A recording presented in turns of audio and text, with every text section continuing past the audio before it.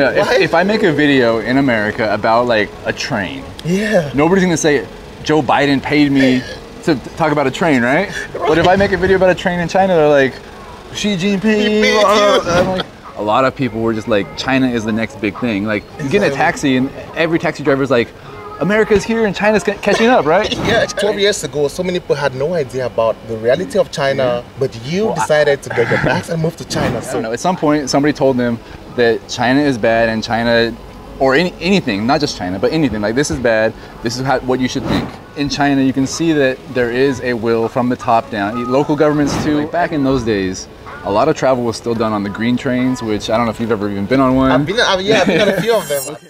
Welcome to another amazing episode of Willene's interviews here on this channel. Today we are here in the beautiful city of Shenzhen at the OCT Loft. OCT Loft, right? OCT Loft, that's and we've got my amazing friend here. Hello. He's also a YouTuber, Eric G. You can go check out his channel. We met at the Guangzhou Auto Show last year and we just bonded immediately. So I'm so glad to have him here. Oh, let me not let the cat out of the bag. Let me let him introduce himself. Yeah, hey, Eric. Thank you for having me today. My name is Eric and I've been in China for like 12 years now, a little over 12 years. Basically my entire adult life, when I think about it, has been here in China. Like after college, I just came here. So that's me. I'm Eric. My channel is Eric G, and I cover all kinds of things that interest me in China or in general. And so I'm really grateful that you have me here today. Whoa, 12 years in China. 12 years is not 12 days. That's a really long time. So it feels like a long time. Of course, it's a really long time. For a start, why China? Like, you know. That's a question. Yeah, we all know from the US, so many people, like 12 years ago, so many people had no idea about the reality of China. But you decided to get your bags and move to China, so. I didn't have any idea about the reality of China either, to be honest with you. 12 years ago, why China? I get that question a lot, and the answer I always tell people is, you know, like, why not? Like, at the time of my life, I was kind of just looking for a job anywhere in the world, ideally. I had been working I graduated university, and I went to Australia to work. I lived in Australia for about a year and a half, 2 years, and I had to come back because my dad was pretty ill. It's okay, and then so I came back to the States and I worked, you know, till I was like 26, and I was like, man, I'm just tired, you know. I just didn't want to be in America. Like I felt like it was kind of a dead end for me. Like I didn't know what I wanted to do, and I just started looking online for jobs like anywhere in the world, and I actually got offered a job in Dominican Republic, to be honest with you, and I was about to take it, and then like it kind of got like revoked or reneged upon or whatever, and then the next offer I got was in China, in Shanghai. And so I was like, all right, I'm gonna hit the road, I'm gonna go to Shanghai. And so that's what I did. So your very first city was Shanghai? Yeah, Shanghai. So when you first got to China, to Shanghai, what were your first thoughts? What did you think about, like when you saw Shanghai, how did you feel? Was it like what you heard before in the media before moving to China? So the very first thought I ever had when I got off the plane in Shanghai was how bright the lights were. Like I landed at night, it was like 10 o'clock, 11 o'clock at night, got in the taxi. The elevated roads, the highways are all lit up. 12 years ago. Yeah. Not even today, like 12 years ago. Yeah, so my first impression, like, because like when you're growing up in America, at least in my generation, my age, I'm almost 40 and I'm 39. Yeah. And so when I was growing up in school, we learned about like communist revolution, Mao era, cultural revolution, sorry. And we learned about like how poor China is. Yeah. Right, how poor China is. That's what the media tells everyone out of China. Yeah. And so that was always kind of my impression, is China's kind of like a poor backwaters country. Yeah. But at the same time, I also knew that like Shanghai was a global city. I know about Hong Kong as a global city. And so I kind of had like not really a clear impression, I would say, about what China actually was when I got here. I just had kind of like images of it being poor, but also being advanced, and like a dichotomy of what it actually is. And then when I got here 12 years ago and I looked around and I was like, just like so impressed. My first impression was like everything's like lit up, and it's like such a really stark first impression where you're like this is not what I expected to see, right? Like, not at all. Even though it's like very superficial thing, but like you see it and you're like, wow, this is not at all what I expected. So what you saw in the media wasn't what you actually saw when you arrived here in China. Yeah, and I mean, also too, you got to think about like 12 years ago, the media and like social media was much different at that time too. Yeah. So like, I think YouTube existed back then, but I'm not sure. I think YouTube was like actually existing back then, but not as popular as now. Yeah, for sure. And Yeah, so, but yeah. so like you didn't see like firsthand like videos like yours or other people who are actually here showing people. I was kind of like everything was new to me. Yeah. I didn't know what to expect. So whether it was like the media had taught me or told me, I don't really know, because I feel like I had no real solid understanding of what China was actually like at that time. Wow. Same with me. Like back in my country in Cameroon, when I was actually growing up, we used to feel like China was poor, or China was like this, or there was so much hatred, or there was no freedom in China. They said everything was controlled, the censorship, the communist China. Yeah. When I got here, I felt something really, really different, and I realized that there seems to be more freedom in China than, like, you can move around, do a lot without being scared for your life and stuff. Oh yeah, like when it comes to like personal safety and that sort of like freedom that you have to be here and do whatever you want as like on an individual level, totally, it feels totally free. I agree with you in that regard. Let me get into this topic. I know it's a little bit sensitive, but you can just leave out the parts that you want to leave out. You know, recently there's the geopolitical tensions between the US and China. Yeah. And there's a lot going on worldwide. Of course, linked to China and linked to the USA. So, you living here in China as an American and traveling around China, have you had any bad experiences from the everyday citizens due to that ideology of the political differences that is actually happening around the world? I would say that over the course of 12 years in China, the vast majority of my experiences have been all very good interactions, the vast majority. But of course there's bad people, crappy people everywhere you go. Exactly. I can remember specifically, like, it stands out to me in my mind because how, like, it doesn't ever happen. So when one time it did happen, where somebody like really was like F you, like scold me, say you're American, go home, American, all this go stuff. home, American, right, like the one time that happened in 12 years, like I remember it very clearly. I was at a grocery store, like a Carrefour, right? The French grocery store, supermarket, and some teenager, probably like maybe 19, 20 years old, young guy, he was like, heard me talking and was like, go home American, all this stuff. And I'm like, okay, that's really weird because this never happens to me in China, right? Like most of the people are really kind here and welcoming here. So I would say with rising geopolitical tensions, with America and China, it has tensions. Yeah, always tension. So I haven't noticed anything different or new about it. People are still very kind and welcoming. All right. Yeah, because what about you? Like, do people even know what Cameroon is? Well, when I just say I'm from Cameroon, most of the Chinese people that I've spoken to, they don't know where exactly Cameroon is. So sometimes I try to explain to them the location where Cameroon is, because it's actually between West Africa and Central Africa. So it's like in between, and they speak English and French, of course.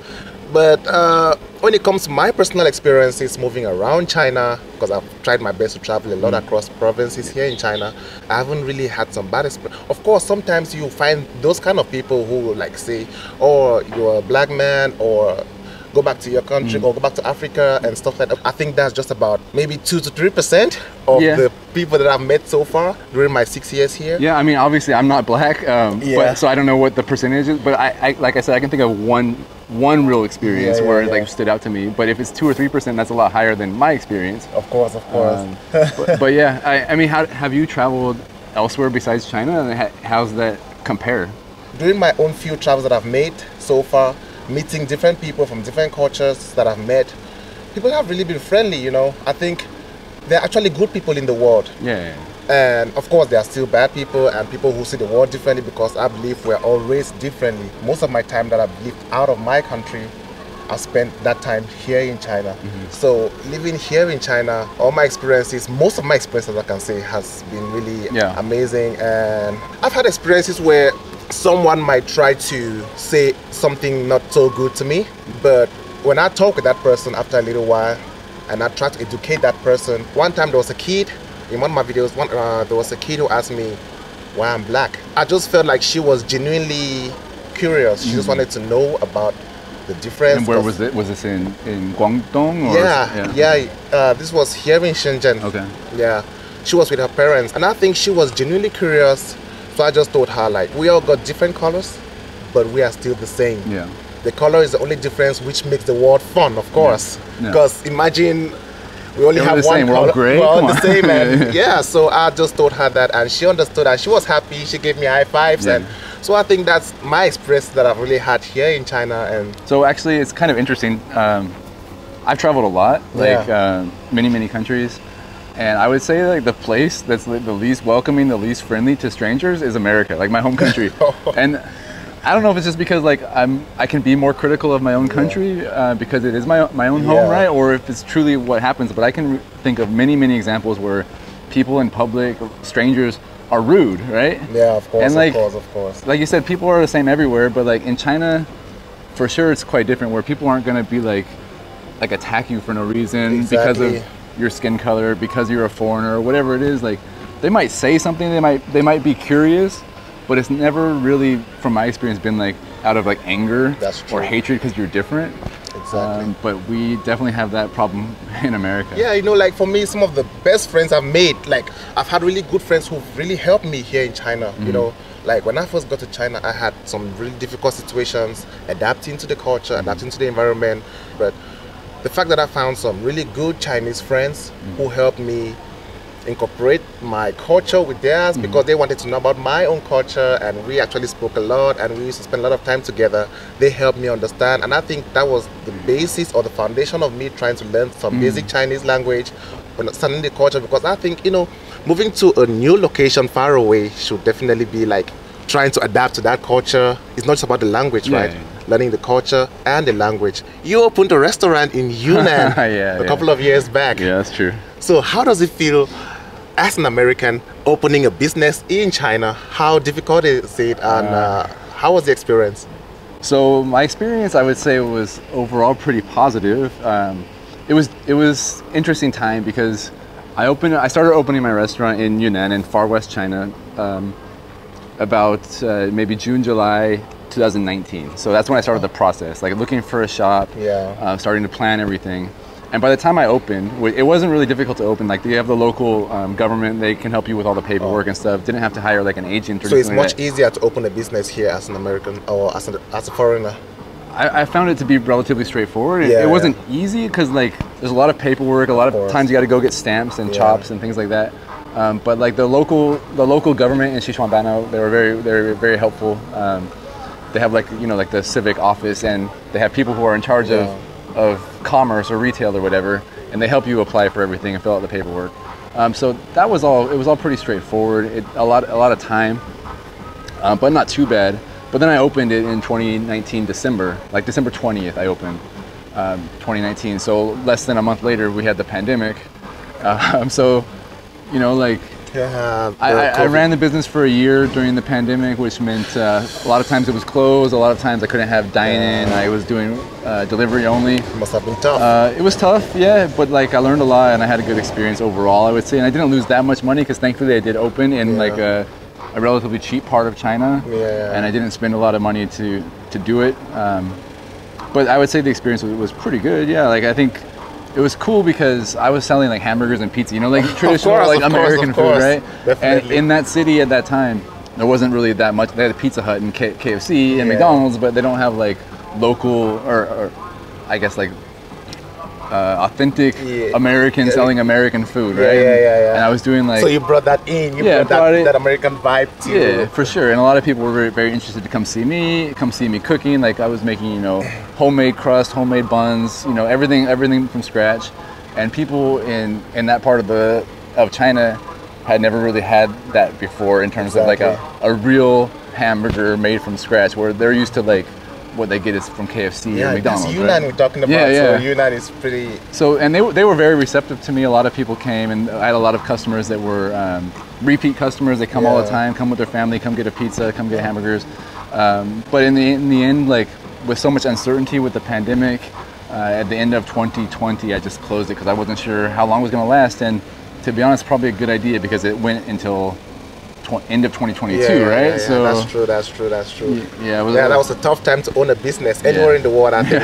Very bad timing, but it was cool. In the end, it was fine. I enjoyed my time. I think that was a good learning experience, and of course, I think there's no risk in learning. Anything you do, even if you feel you have learned something, and when you're starting again, obviously you're starting from experience at that time, so I think that was much more better. Actually, you know, since we're here talking on about YouTube a little bit, probably in this conversation, is when I had my restaurant and there was no customers because the pandemic, right? Yeah.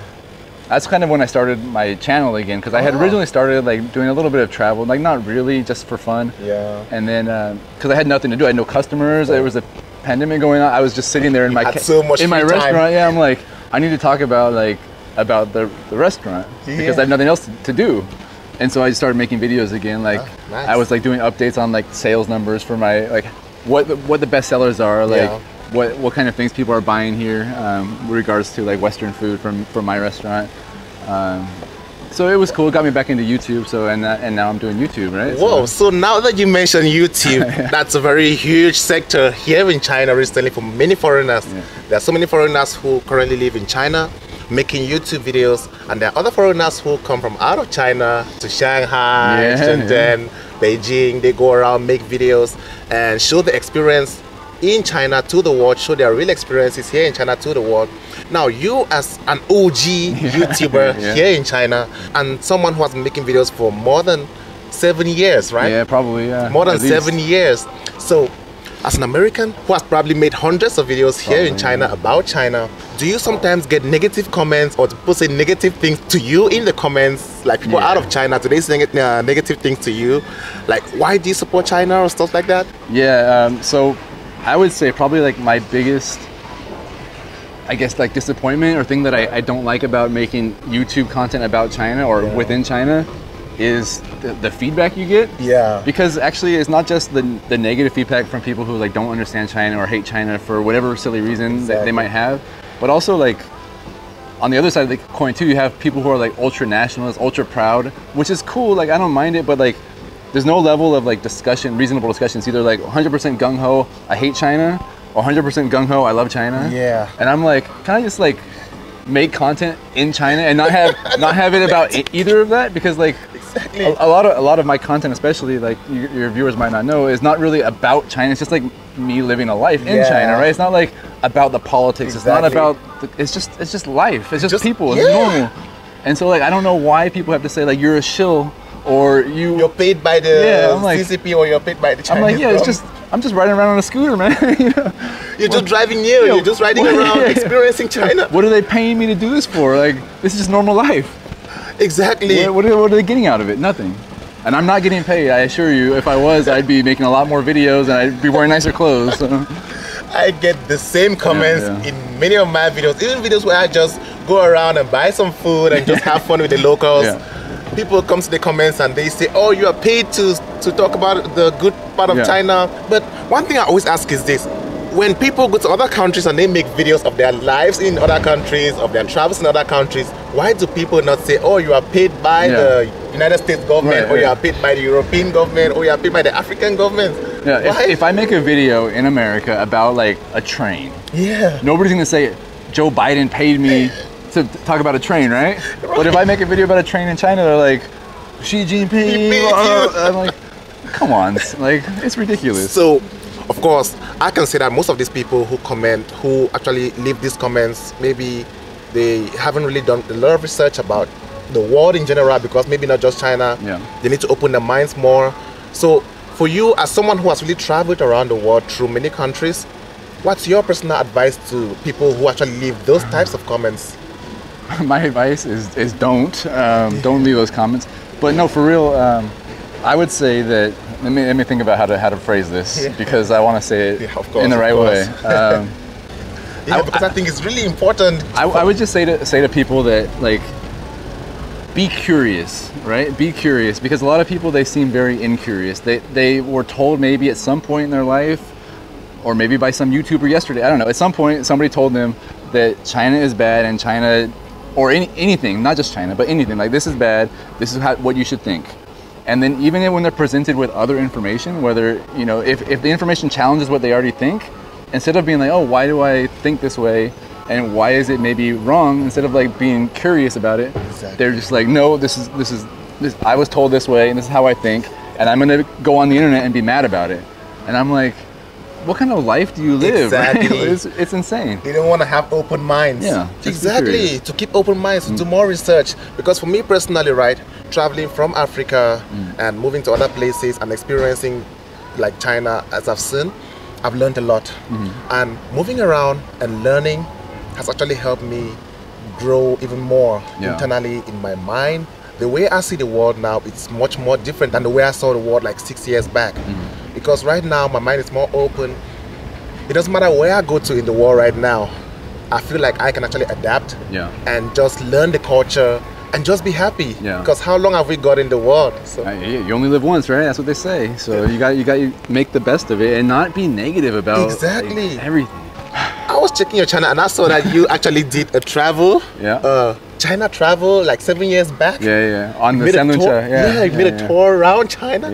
That was really amazing. How was that experience? Do you mind sharing like how you felt during that time and like moving around China at that time, like 7 years back? Of course, it's a really huge. It's changed a lot. So when I actually started my channel, my idea was to travel around China. But I bought like a tuk-tuk, like a Chinese style tuk-tuk, like in Thailand they have, but the Chinese style one. Like in China it's like a laorencha, like an old person car. 3 wheels. It's kind of like got a glass box around it. So my idea was buy that and just drive around China. And it was a very bad idea, I gotta be honest with you. So I think it's not that fast. I think not fast. Not fast at all. But so I bought it in Beijing and I just hit the road, right? Me and my friend would hit the road, and after like a day, it was summer. It was 40 degrees Celsius. We were just melting hot. But also this bike is not meant to like go up mountains, right? So Beijing's kind of like in a bowl, and then there's mountains around it. So we went to like the Great Wall of China on this little thing, and then we went up past it, and it just overheated. The radiator exploded. So I think we drove it. You know, it's been 7 years, like you said. I think 7 years. That's. I think we drove it for like 3 days, maybe 5 days, but it basically blew apart. Like it wasn't built to be going on that kind of journey. But yeah, we ended up just getting rid of it and continued traveling. We traveled around China for like 2 months, and it was very, very different. Like people always talk online about how there's like high-speed rail and stuff right now, right? So like back in those days, a lot of travel was still done on the green trains, which I don't know if you've ever even been on one. I've been on a few of them. So like it used to be, there's only a few high-speed trains, and everything else is a green train. And like you got farmers with chickens on the train and giant piles of sunflower seeds everywhere. And so it was a wildly different time in China. And also it was a lot of bus travel. There still is bus travel too, but now that everything is high-speed rail and airports and like everything's been so advanced so quickly. It's so easy. It's changed a great deal. But we went traveled all across China. We went to from Beijing all the way to Xinjiang. And you've been to Xinjiang also? Yeah, 7 years ago. 7 years ago. Back then, if you don't mind me asking, since you brought the Xinjiang topic, you know, I was in Xinjiang recently, and so when you went to Xinjiang 7 years ago, how was the experience? So back then Xinjiang wasn't controversial really. Like they didn't have all the stories about whatever's happening in Xinjiang. But at the time, from my experience, Xinjiang had a lot of like security checkpoints and police everywhere. So it's not the same as the rest of China. But it, you know, I really loved my time in Xinjiang. It was great. Like people were so friendly. Everybody was welcoming. Everywhere we went, like nobody cared about like my cameras. Like you watch like Vice or whatever channels. Like people are following you. And I don't know if that happens or not. But I experienced that too. Did people follow you or? No, right? No, not follow me. I mean, like I had many people want to take pictures with me. Actually, we had a lot of dance and a lot of fun stuff. So you've gone recently where it's like they say like, oh, if you travel there, you got to be careful. People are gonna come and follow you and check your camera, check your videos. Oh, you mean like some like the spies? No, I had no experience like that. And so in my experience too, like I had no experience like that either. But I went before all this stuff happened. So I don't know. My experience was great. Like I remember drinking like horse milk or whatever, nasty stuff. Going to the mountains and talking to a lot of people. And Xinjiang is a great place. I had so much fun there. So, and I went to the Kazakhs location and I went horse riding. So much fun. Right? So much fun. You know, I went there, but I never put up a video from there. So I still have the raw footage. I just a lot of my videos from 7 years ago. I made like 3 episodes. I don't know. You went back that far. It's amazing. But I made like 3 episodes. And I just stopped for whatever reason, like, but I still have tons of content that I could put up. I could put up Xinjiang from 7 years ago and show people what it was like. So I'm so glad you had that experience, just like myself. And of course, guys, you guys can hear from him. He also went to Xinjiang, just like myself, and he had an amazing experience, just like myself, of course. And so, you've been here in China for 12 years, right? 12 years is a really long time.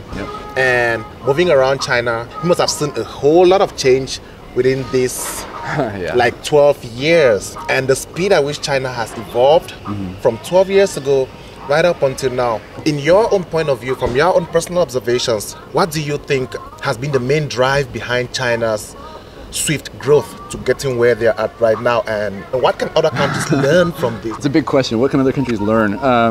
The main driver, I think, is that the whole country just has like a really big incentive to improve. Like from the government down on down, like everybody wants to see China develop and improve. Like you can hear it, you can like, especially maybe 8, 9, 10, 12 years ago, a lot of people were just like, China is the next big thing. Like you get in a taxi and every taxi driver's like, America's here and China's catching up, right? Yeah, China's catching up. And now, if I ride a taxi, I don't really hear that anymore. So I don't know if it's mentally or psychologically it's changed in China, but there was a time where everybody was like gung-ho, China go, China grow, China grow, China grow. And that was from the top down. It was cultural, it was you know, everybody's working so hard. And it's probably still like that, but I think probably also the pandemic maybe kind of just like, yeah, exactly. Maybe it slowed the momentum a little bit. So it's a little bit different now. Whoa. But China has changed so much. It's crazy. Yeah, China has really changed. Just from 6 years ago when I first got here and I look at it now, it's really changed a lot. And I think that, for example, my country in Africa, Cameroon, for example, I think there's so much we can learn from this, because since I think we are still at the level where China was many years ago. So if China has gotten to this level, I really do feel like my country can actually Can I ask you, is Cameroon part of the Belt and Road project for China? Cameroon actually has lots of contracts with China, the Belt and Road, but they've got a whole lot of stuff going on. Like there are so many things, like so many contracts that have been handled in Cameroon by China. Are they doing like highways and trains and things? Yeah, highway, not trains yet, but highways and buildings. Do you ever think you can bring your knowledge from China back to your home and help Cameroon improve? Of course, that's my long-term goal. My long-term goal, of course, as I'm learning right now from China, my long-term goal is to take it back home, try as much as possible, because of course it's not an easy task. There's so much trouble happening, of course, and there can be some bottlenecks and difficult situations, but of course there are still good situations. So my hope is that if I can get back to my country someday, I can actually share the ideas of what I've seen and learned here in China with my own country, Cameroon, in hopes that we can also be like China someday. Not just Cameroon alone, Cameroon, Nigeria, Central African Republic. I wonder, as a business person here that you are, like if you can work together with, like, I don't know if you guys have like a Chamber of Commerce here. I know there's American Chamber of Commerce here, but is there Cameroon Chamber of Commerce where you guys can like develop ideas and then bring them back together, or how's that work for Cameroon? Well, for us it's a little bit different. Mainly via the embassy, because we're just like 27 million. It's just a small country as compared to the that means big opportunity for you. There's probably not very many Cameroonians here, right? Yeah, of course. But what we do is that we actually link up a lot. Most of us Cameroonians, we link up, not just Cameroonians, Africans in general. We do have WeChat groups and community gatherings where we link up and exchange ideas. And if you are trying to do some business and you do not get a lot of information, you can go in those chats and ask and exchange ideas. I think that's how the growth begins, because you know China is big in business, right? It's a huge business zone, and there are so many people from all over the world coming to China to buy, to sell, and there's a lot of exchanges happening here in China. So just that, because myself, I studied business in school, so moving to China has really helped open my mind even more. So if I move back to my country, I plan to be able to share that. Of course, it wouldn't be without difficulties, and you know the political system of many countries in Africa, because many years ago my country was colonized by the British and the French, so there's still sort of some long history happening. And but I hope that someday, with everything I've learned and with other Cameroonians who are here in China, they can actually just share ideas and grow, not just Cameroonians, but the whole of Africa. And not just the whole of Africa, but of course other countries that are also struggling to get to a certain point. Because I really think that more countries around the world need to work together. Of course, there'll be people who see the world differently and people who want different things, but I just think we should be able to exchange positive ideas. You have to have like the political will to make those changes. Like, you know, like I wish I knew more about Cameroon. I literally know almost nothing. But like, you know, you have to have people in charge who are not so corrupt. You know, probably every leader everywhere is corrupt. You know, who knows? But like, not so corrupt, and they have a will to make things better.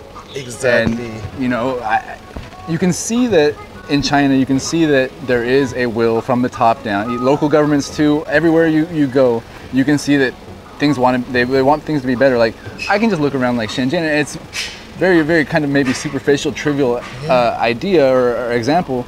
But you can look around Shenzhen and you can see them like tearing up all these bad sidewalks and putting in like sidewalks with the universal accessibility with like bumps on the road for blind people. Yeah, I've seen that. I've noticed that. Yeah, like, so you can see like a will to make things better. There's a working system. There's a working system actually. So, yeah, and so like when I go back home to America and I see that there's still like, you know, the same pothole from 2 years ago in the road, I'm like, you know, is there a will to make things better for the people here? There's not really, right? For real. Of course, there's still so many things that China can learn from other countries, and China still has a long way to go. China is nowhere near perfect. Yeah. Just like no country is anywhere near perfect. The US, Canada, across Europe, across Africa, we're all striving for perfection. So I think if we just keep sharing our own points of view and in a positive way, because when you look at the media right now, you will definitely see so much negative media. Like, for example, against China, against Africa, against many countries. I mean, the negativity gets the attention, right? It gets the attention. Those videos get so much attention. I don't really understand why. Yeah, I mean, I don't either. People want to be angry for some reason. I don't know. It's just the internet, or it's in real life. I don't know, because you encounter people in real life. You don't find people like that, right? Exactly. But the internet feeds on the negativity, so it's very strange. It's very strange. But it's very well said what you said about like just wanting to make things better for the next generation, and even for people here now. You want things to be better for your friends. You know, for my friends, for the family. Yeah, exactly. So, but then at the end of the day, we still have a lot of good people. Like I've met good people here in China, and of course, there are so many amazing Americans worldwide, and even in America, who just want the best for the world and the best for everyone. So I think it's not just for China alone, but across the world. Okay, now, just a random question. Okay. Now, a huge part of your channel has been talking about NIO. Recently, there's been a boom in the electric car, in the EV sector. So you are someone who's experienced in the EV sector, right? Yep. You've actually been driving a lot of EVs around China. So where do you see EVs in about 5 years? In 5 years. So I'm not an analyst in the industry or anything like that, but I think that in 5 years, especially in China, you're going to see the vast majority of cars on the road will be electric. I think that's pretty clearly the direction we're going in. Right now we have a lot of plug-in hybrid extended range EVs that are selling a lot right now as kind of like a transition, but there's also a lot of battery electric vehicles, and I think that it's already kind of here where it's like every price point in China, like for electric cars, they have ultra cheap electric cars, ultra expensive electric cars. Whereas in other parts of the world, like in America, for example, we don't have the really low end EVs. We only have kind of higher end cars. But China, it's already here where you can buy anything under the sun electric. And so I think in 5 years, it'll be 70, 80, 90% of all sales will be electric. We're already over 30% here. And in cities like Shenzhen and Shanghai, we're already over probably like 50 or 60%, right? So in the future, everything will be electric. In terms of globally, the market is going to be America and Europe are going to have American and European electric cars. And then everywhere else is going to have Chinese electric cars. I think the race is getting tough. It's really serious. Because like in America and Europe, there's a lot of like protectionism against Chinese cars, but in like the global South, like Southeast Asia, Africa, and South America, opening up. BYD and Geely and all these electric cars from China that are affordable and well made, and they're gonna be everywhere. So you got to be ready for that.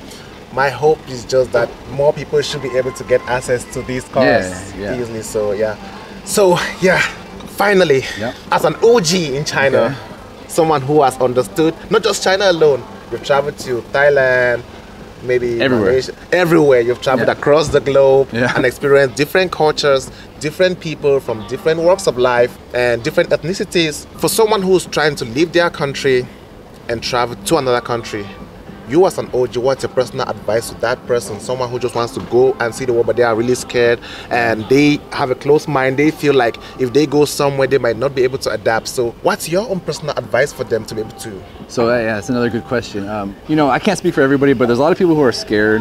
There's also a lot of people who are very comfortable. Yeah. So those are two things that can probably prevent you from, you know, taking a step outside your, you know, to somewhere new.